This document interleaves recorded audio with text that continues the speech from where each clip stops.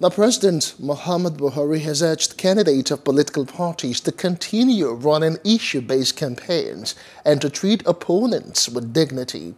The President maintained that election is not a do-or-die affair. In his 2022 Democracy Day broadcast to the nation earlier, he commended the leaderships of political parties in the country for the smooth conduct of their party's primary elections. Buhari reassured voters that adequate measures had been put in place to safeguard their votes during the forthcoming elections in the country.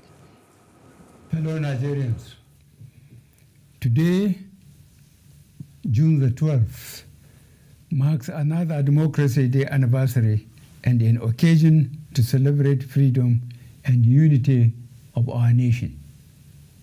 From 1999, we consistently celebrated Democracy Day to mark the end of military rule and the return of power and control into the hands of those freely elected by the people.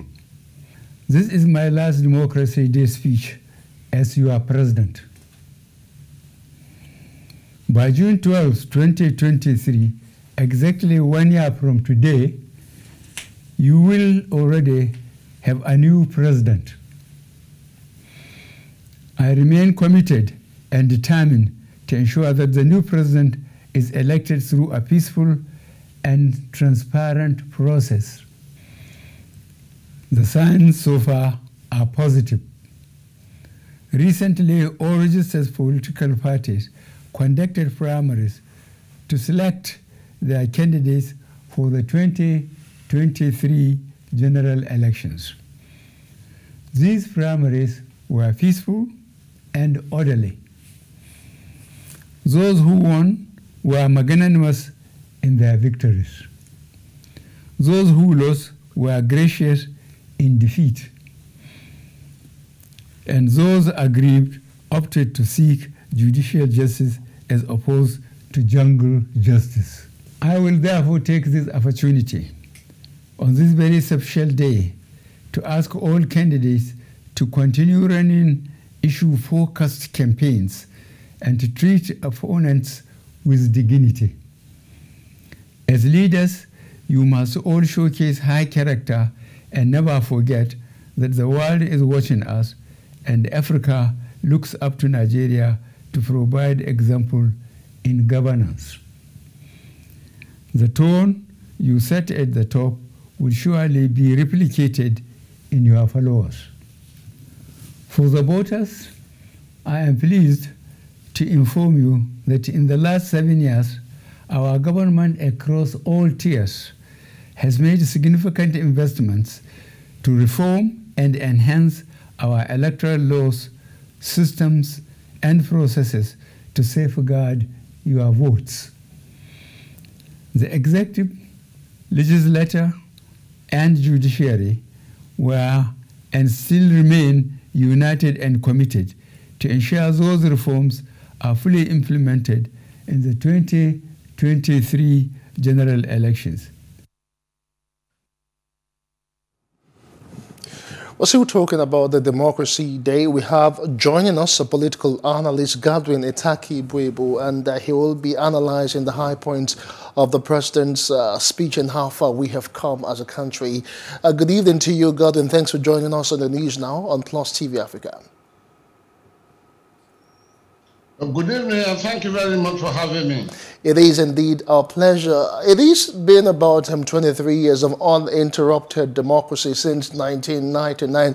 Or some people would say that it is no longer a nascent one. So how far would you say we have come vis-a-vis from 1999 to this particular point?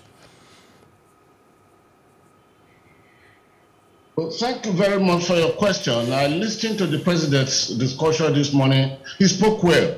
He spoke well. He spoke well, actually. More so when he brought the idea that we should respect each other, and when it came that the primaries that had been completed within the most bigger political parties came with losers being magnanimous and winners being generous, and he spoke well to us. But analyzing his statement, I would want to take it back a little to 1993. And I want to anchor from 1993 to 2023. That will bring it exactly 30 years. Hope 93. The one that brought Abiola with King Gibebi, his running mate, to pay against Tofa in the NRC SDP election. The election is judged by the world community as very, very free, very, very fair, and best so far in the running of elections in our countries. I would want to take this length if you would permit me to do that. Do I have your permission? Go ahead, but rather very quickly. Thank you very much. I appreciate you once again. In 1993, there was hope. The hope came in form of election. The election were freely conducted. The election were fair. The election were very, very free. And a candidate emanated from that election, the person of Moshood Kashimawo Abiola, with King Gibebi running. Therefore, the election was annulled. But before that, let me make a point clear.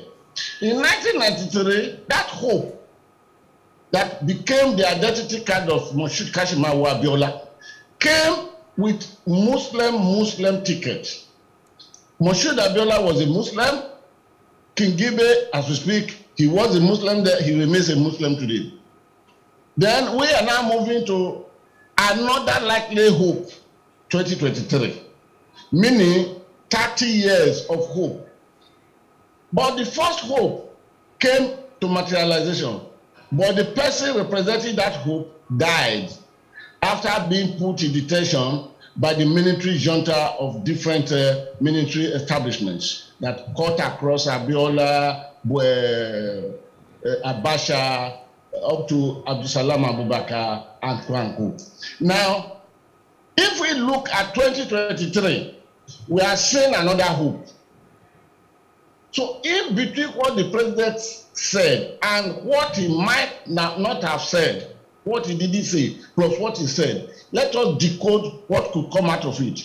Of course, we've seen the primaries. Primaries are quite different from elections proper. Primaries are personal arrangements of political parties in bringing out their candidate who bear the flag into the election. Elections are deeper. Elections are like an ocean compared to primaries of political party, which is just like the Lagoon in Lagos here, a river. But what we've seen so far, if we're able to hold it like that, it is most likely that we will meet another hope again. But with that hope of 2023, will it live? Will it be killed? Many factors. All right, Godwin, if I just may butt in right now, invariably what you are saying is that from the foregoing, that from the political parties' primaries that we've had in recent times, that there is like a glimmer of hope for the dispensation in 2023. Is that what you're saying? Yeah, there is a glimmer. Let me use your language. Let me borrow your language. There is a glimmer of hope, but this can be tampered with. The personal dramatists and some other elements could play down that hope, that the hope itself may not materialize. In 1993, the hope was established, a hope was born, and a hope was nourished. But the man bearing the hope died. The Nigerian system killed the man.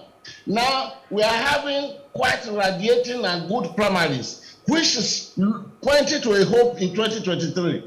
But with this hope materialized in 2023, a better child, a free and fair, that's a different ball game entirely. But given what is taking place right now, speaking of the two major political parties, plus appendices of political parties here and there. For example, the Labour is coming in, bearing the person of Peter Obi. Atiku Abubakar picked the flag of PDP, and Bola Tinubu had picked the flag of how would they materialize into that place? Unless 2023 is properly achieved, the hope that lies between these past 30 years might be lost. All right, thank you, Godwin. So the president in his speech to date emphasized on the need for electioneering campaign to be issue-based. You have mentioned the three frontliners who are representing their parties come next year. You talked about Atiku, Peter Obi, and of course Asiwaju Bola Ahmed Tinubu. But over time, if you were to analyze our political dispensations and electioneering campaigns, would you really say that we have towards the path of issue-based politics? Okay, we are still at the learning points of this present dispensation, this republic. We can all look at it and ask ourselves, are these campaigns issue-based or merely assassination of personal character, or what are the main factors that are on ground? I am yet to see. Even we are talking of the primaries of the political party. Like as I told you, the primaries of the political party is like a river. The general election is an ocean itself. In the issue of the river, the political party's primaries, there were not too much of issue-based. The matter was between either I am qualified, it is my turn or not my turn, the person must come from northwest or northeast. Nobody had really spoken to us that this is the agenda I have for bringing, for example, insurgency to an end in Nigeria, terrorism to an end in Nigeria, kidnapping to an end in Nigeria. Nobody is telling me that Godwin Etakibuebu, you will have food on your table. We need to hear those ones. All right, thank you so much. Indeed, we need to start watching out for issues as we go to the polls next year, because that's what the electorate want to see, and not just people who feel maybe they are entitled to it. We have been joined by a political analyst, Godwin Etakibuebu. Thanks for your input on the news tonight. We do appreciate them. Thank you for having me. Thank you. Hello. Hope you enjoyed the news. Please do subscribe to our YouTube channel and don't forget to hit the notification button so you get notified about fresh news updates.